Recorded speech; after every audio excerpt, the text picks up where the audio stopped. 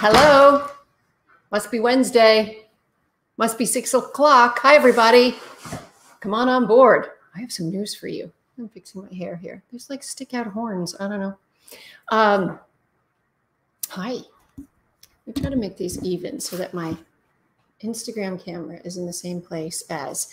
Tell me, as usual, tell me where you're watching from. That's the first thing. Hi, I'm Dr. Wendy Walsh.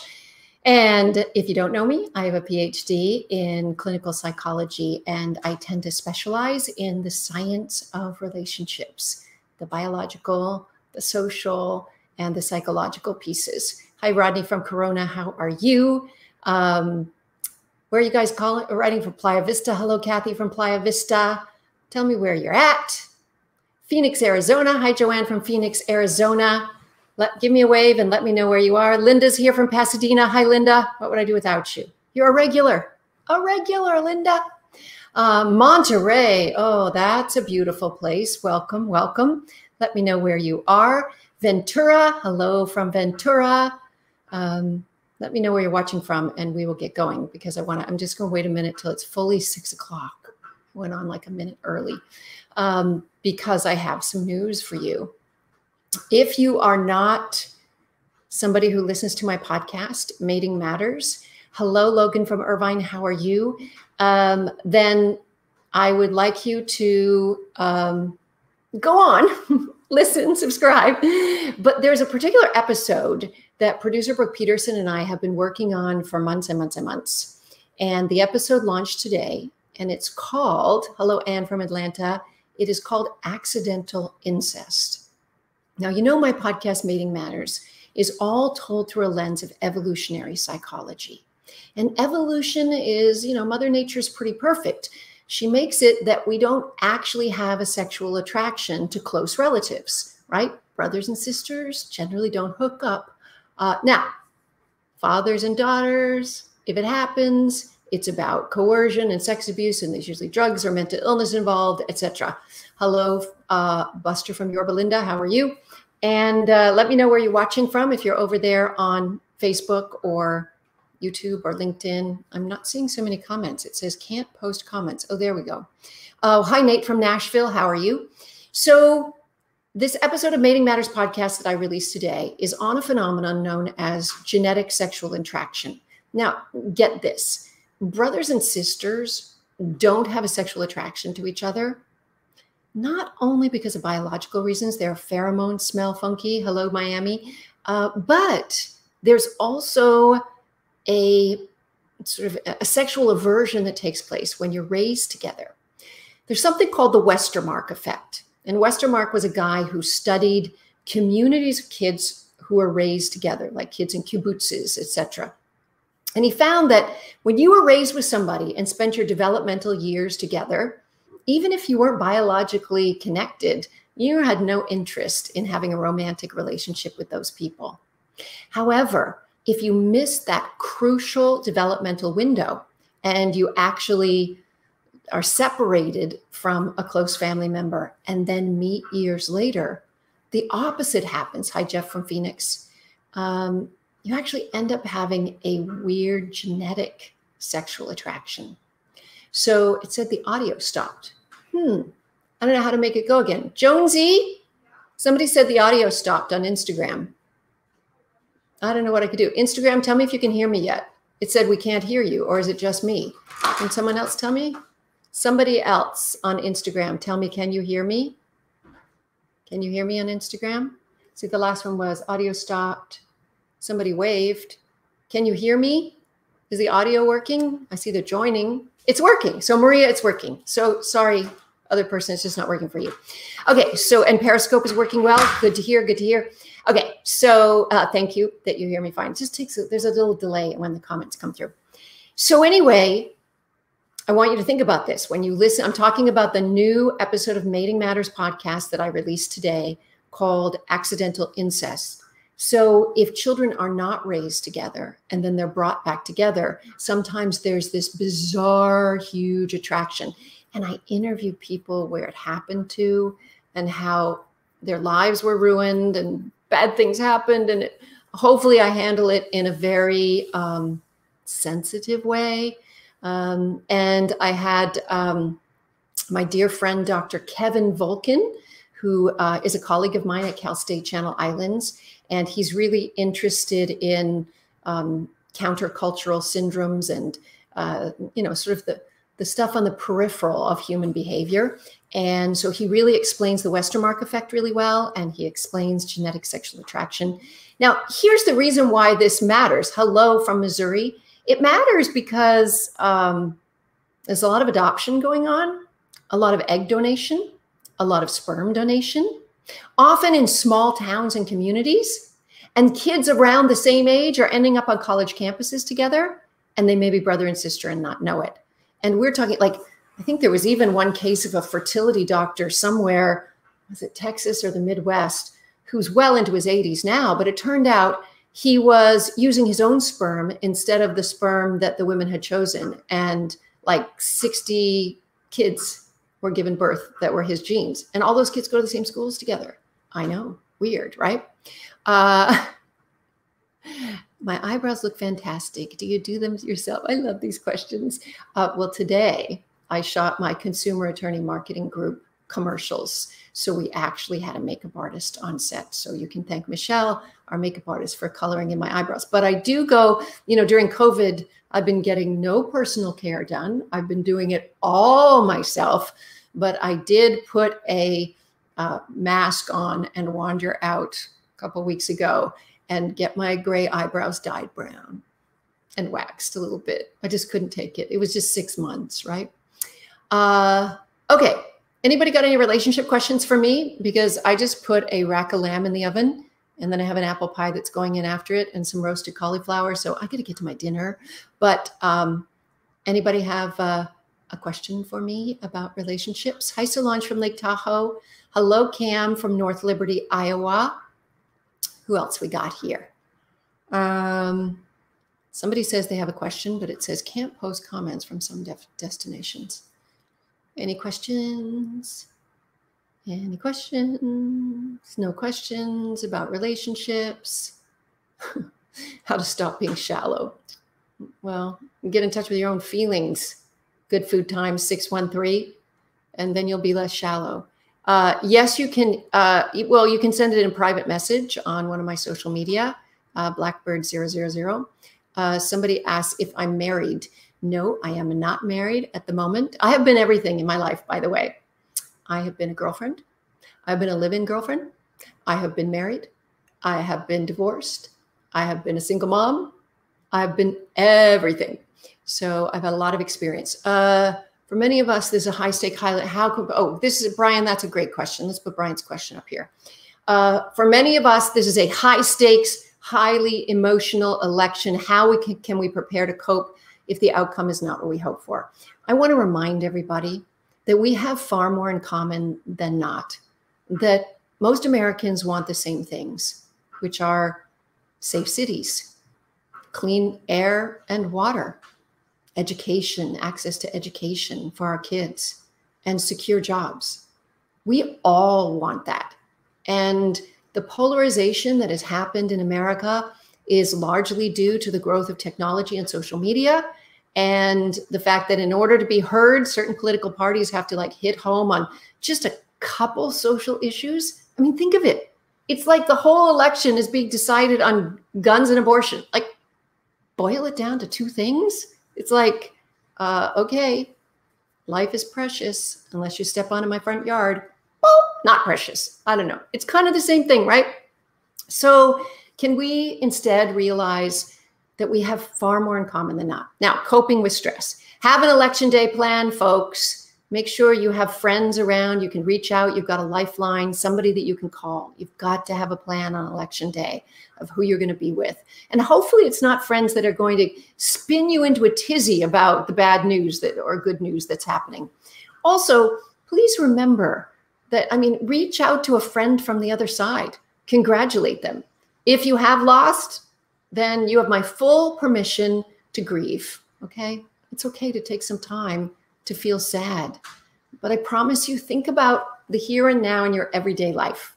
The day after the election, I'm going to make a prediction. Nothing will change in your life. Your alarm is going to go off at the same time. Your breakfast is going to be there. You're going to go to work or whatever, you work from home. But really, nothing is going to change in a huge way. So I see a question on Instagram, Skyrev, you have an anxious attachment, and according to Sternberg, you need help. Well, therapy is one way to heal attachment injuries. And so regular, consistent therapy can really change the way we attach. Anybody else have any other questions?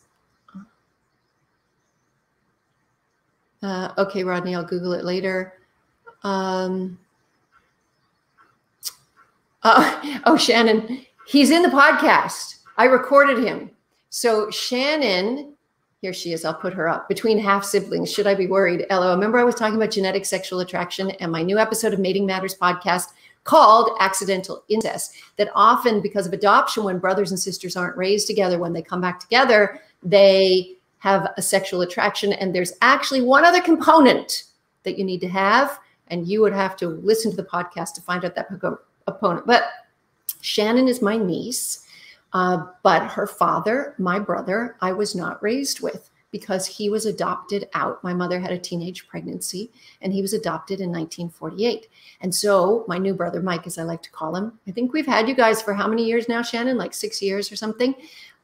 He and I, he came to visit and we actually interviewed him. So can you please find the episode, just go to Mating Matters, wherever you get your podcast, Shannon, and then take it and send it to your dad, because I don't think he's on social media. Somebody wants to know how to deal with jealousy in a relationship, intimate or non-intimate. Okay, so that's about what's going on inside you. But here's the crazy thing. If you have feelings of, threats of abandonment or loss, and they show up as feelings of jealousy, sadly, if you haven't worked through them and processed them, you will actually tend to be attracted to people who will ignite those feelings for you. It's a crazy, we have a repetition compulsion, and we aren't meant to repeat. Okay, I just have to put the cauliflower in the oven. Hang on one second, because I got the lamb in there, but now it's time for the cauliflower. So I've been paying attention to the time at the same time. Sorry, cooking dinner at the same time. So I got a rack of lamb in there that I crusted with rosemary, garlic, thyme, and sage, and olive oil and kosher salt. And then the way I do my cauliflower, excuse me, is I toss it in just olive oil, salt, and pepper and roast it in pieces. And then 10 minutes before it's ready, I toss it with a little bit of breadcrumbs and squeeze some limes on it. So it gives a little tart and crunchy taste, which is nice. Okay. Cam says, thank you for the, congrats on the LA Dodgers winning. Any other question? You don't get rid of feelings. Okay, here's a good question. How do you get rid of feelings associated with jealousy? You're not supposed to get rid of feelings. You're supposed to explore feelings, right? You're supposed to spend some time working with a trusted therapist, and you're supposed to find out what those feelings are really attached to. Because I guarantee they really don't belong in your adult life. They belong to some feeling of abandonment or loss that you experienced early in life, sadly. I don't mean to make light about it, but our attachment style is programmed very early in life. Okay, any more questions before I head to my dinner? Because I have so much. You can't see my dinner, but you can hear about it, right? And I also made a homemade apple pie. I was just in a mood. You see, I subscribe to this weekly Farmer's Box. They don't pay me money to say this, but I will tell you that the company's, it used to be called Farm Box LA, which I liked much better. It's all local organic farmers. Now it's called Grub Market. I guess they market to millennials with that, Grub Market. So every Sunday I get this huge box of fruits and vegetables and meats and everything I need. And by Wednesday, I'm like, okay, I got to use some of the other stuff. So I just loved it. So basically Sunday through Thursday or Wednesday, I cook. Then I get a little loose on Friday and Saturday and go out or order in. Believe me, my 17-year-old would rather have a hamburger than a rack of lamb. It's crazy. How can a therapist help you when they aren't the person who experienced the feelings? Because they're going to ask all the right questions to help you access them, right? They're going to help you find the answer that's inside of you. They're like a guide, right? That's how therapy works, is that the therapist becomes, some people call therapy reparenting. You know, they give you the kind of compassion and empathy. Just water, folks. Did you see my Band-Aid? I was literally talking on the phone earlier to my daughter, Carrington, and I looked down and my finger was bleeding. I have no idea where that came from. I think it had to be when I was chopping and cooking. Okay. Rodney, I don't remember every detail. Rodney asked me, do I remember the Alan Alda movie, same time next year? Do you think it's a realistic story? Do you think that happens to people? Absolutely. They were two married couples who would meet once a year for a family vacation at some kind of resort, and they had a love affair that lasted for many years, as I recall. I can't remember how it all ended. Generally, though, what happens with affairs is somebody wants a bigger commitment than the other can give, and then it gets really messy. And there's a lot of pain involved. Oh, you will see, Ms. Du, that when you get the root of your feelings, they disappear. You know, I think I told this story last week, the 4 steps, the 4 stages to personal growth. So let's use the example of uncomfortable feelings. So the first stage is you're walking down the street, you don't see a hole, you fall in it. That hole is your relationship dynamics, choosing people who will let you down to remind you that you're getting abandoned, choosing people that will ignite your feelings of jealousy. That's your hole. You don't see it, you fall in it. Then you learn about where your feelings came from, and oh, it's not really him. It's something that happened with my father in childhood or whatever it may be. And then you're walking down the street, you see the hole, and you still fall in, because that's just stage 2. Stage 3 is, okay, this time I see the signs, I know the triggers, I know I'm going to walk away from that person. And so you're walking down the street, you see the hole, you use your new powers to very carefully walk around the hole. But that's only stage 3, because stage 4 is you take a different street. You don't even need those feelings anymore. You can let them go. All feelings are partly genetic. They're a biopsychosocial piece. But, you know, you can be born with a gene for heart disease and never have a heart attack because you make lifestyle changes, right?